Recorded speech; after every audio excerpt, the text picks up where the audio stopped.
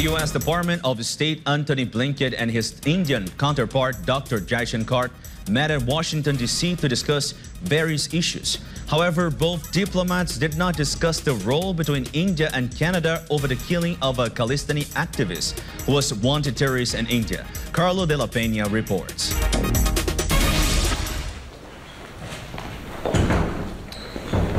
Good afternoon, everyone. It's a pleasure to welcome my friend and colleague, Foreign Minister Jaishankar, here to the State Department, back to Washington. We've had very good discussions over the last weeks, of course, at the G20 in New York at the General Assembly, and I'm looking forward to pursuing them this afternoon.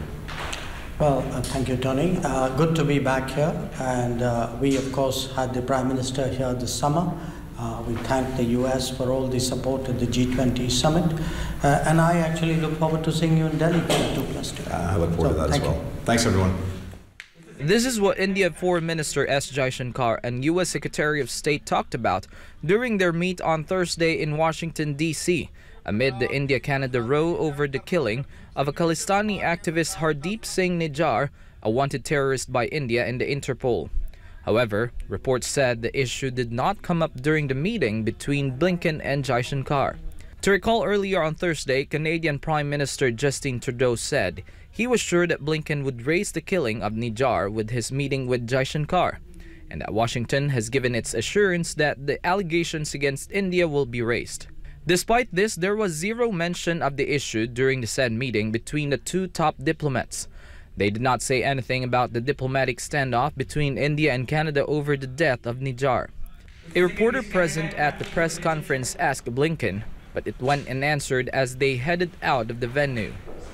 What Blinken and Jaishankar talked about, however, were a full range of issues, including the outcomes of India's G20 presidency, the creation of the India-Middle East-Europe Economic Corridor, and the continued importance of cooperation ahead of the upcoming 2+2 dialogue, particularly in the areas of defense, space, and clean energy. Last week, Trudeau claimed that the Canadian government had shared evidence regarding the killing of Nijjar with India weeks ago, and before this, he first claimed that the government was probing credible allegations that India may have a prominent role in the said killing. Over the past number of weeks, Canadian security agencies have been actively pursuing credible allegations of a potential link between agents of the government of India and the killing of a Canadian citizen, Hardeep Singh Nijjar. Last week, U.S. Ambassador David Cohen told Canadian CTV News Network that there was shared intelligence among Five Eyes partners that helped lead Canada make the statements that Trudeau made. On June 18, 2023, Nijjar was shot by two unidentified men in a parking lot in Surrey, Canada. Indian authorities said Nijjar was involved in the Khalistani separatist movement and had gained Canadian citizenship despite forging his real identity.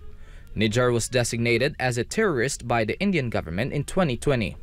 Meanwhile, State Department spokesperson Matthew Miller said that the U.S. consistently engaged with India on this issue and has urged the Indian government to cooperate.